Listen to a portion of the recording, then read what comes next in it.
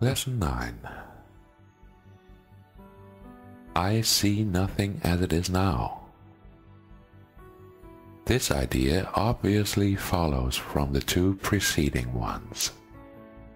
But while you may be able to accept it intellectually, it is unlikely that it will mean anything to you as yet. However, understanding is not necessary at this point.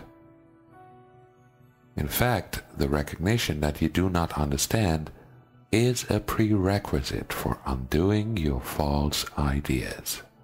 These exercises are concerned with practice, not with understanding. You do not need to practice what you really understand. It would indeed be circular to aim at understanding and assume that you have it already. It is difficult for the untrained mind to believe that what seems to be pictured before it is not there.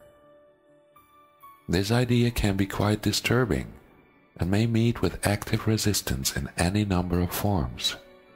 Yet that does not preclude applying it. No more than that is required for these or any other exercises.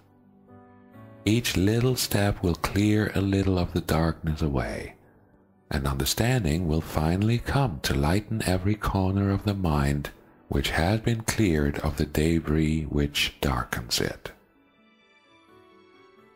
These exercises, for which 3 or 4 practice periods are sufficient, involve looking about you and applying the idea for the day to whatever you see, remembering that the need for its indiscriminate application and the essential rule of excluding nothing.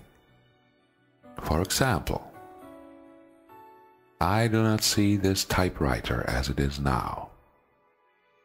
I do not see this key as it is now. I do not see this telephone as it is now. Begin with things that are nearest you and then extend the range. I do not see that coat rack as it is now. I do not see that face as it is now. I do not see that door as it is now. It is emphasized again that while complete inclusion should not be attempted, specific exclusion must be avoided. Be sure you are honest in making this distinction. You may be tempted to obscure it.